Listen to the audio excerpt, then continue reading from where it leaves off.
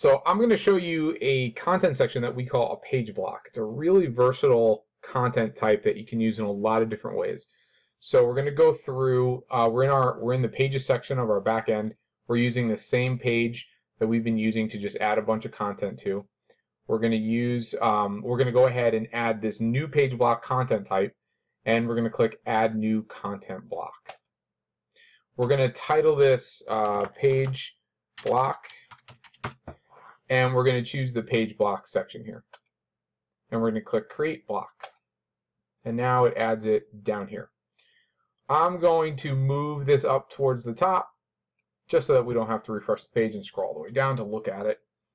And so here we have this page block section, and I'm going to go ahead and click edit so I can start adding some content. So with the page block, you can add multiple sections within here. And so we're going to create our first one. We're going to click create new entry. And we're going to give it a title. We're just going to label it like, 1. So we just know that it's our first entry. We're going to leave this white, and we're going to go ahead, and we're not going to add an image just yet. We're not going to change the opacity because we don't have an image. And we're going to go ahead and leave the text position centered. We're not going to have an entry for the image, and we're just going to put a title. So we're going to say this is a title, and I'm going to drop a bunch of text in here. I'm going to delete some of this so it's not so much. And we have this little bit of text description in here. And I'm going to add a button. So the button will just be titled button. I'll make sure I put my HTTP // in there. I can determine where this button goes to, and I can put the page subtext in here, and I'll show you where that shows up. And I'm going to click create entry. So now let's go to our home page and let's refresh it. We're going to go back up towards the top, and you're going to see our page block right here. Very, very basic. It's title, text, it's got a button, and it's got a subtext right here. Okay? So let's go ahead and let's add some more options to it. So we're going to create a new one. And we're going to say, we're going to title this number 2. And I'm going to add an image. So I want my text to be legible on top of that image. So what I'm going to do is first I'm going to add the image, and it's going to be this image right here.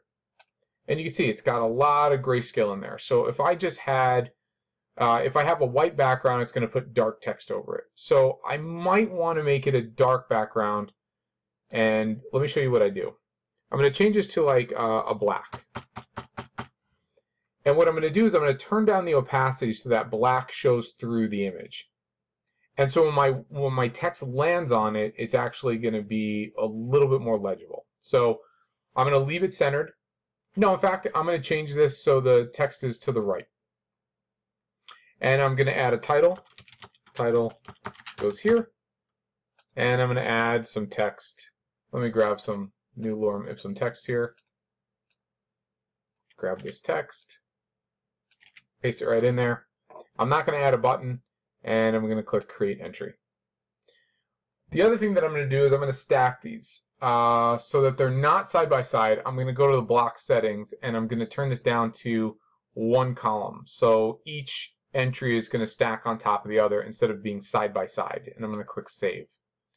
And I'm going to go into back to home and refresh it, and you're going to see our first entry here and our second entry with the building here. And you'll notice this is centered text, this is text to the right. So now what I want to do is I want to go back to these entries, and I want to add a third one. So this is going to be my third.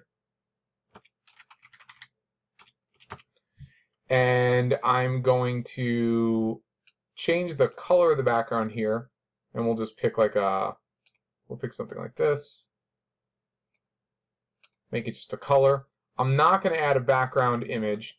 I'm going to turn the move the text to the left, and I'm going to this time add an entry image. So I'm going to upload an image, and I'm just going to pick this 800 by 800 person. I'll give this a title and a little bit of a description. I won't add a button and I won't add subtext, and I'll create entry. And then I'm going to refresh. So it added the title, the text, and the image. So you can see if I wanted to add an image to this background, I can do that as well. So I could take like an image like this and put it back here, and then have another image that overlays. So it's a super versatile option that you have here. And since we have them stacked, I just want to show you what happens if you created a few different columns. So I'm going to go to block settings, and I'm going to turn that up to 3. So we have 3 columns instead of 1 column. Save it, and I'm going to refresh, and you're going to see that they're all going to be stacked next to each other now in columns. So 1, 2, 3. And you can see that we would definitely have to make some adjustments if we were going to do that to our content. But if you wanted to have 3 rows of content that maybe just look like this, it would all fit in nicely with the button, and you could add that in. So I just wanted to show you that option. As always, you have your uploaded items. You can come in here and you can edit them for SEO reasons. You can change the titles and the descriptions. And then you can come in here, and in the context, you can add a title, some description. You can change the background color. You can add buttons like we do in all the other sections, and click Save.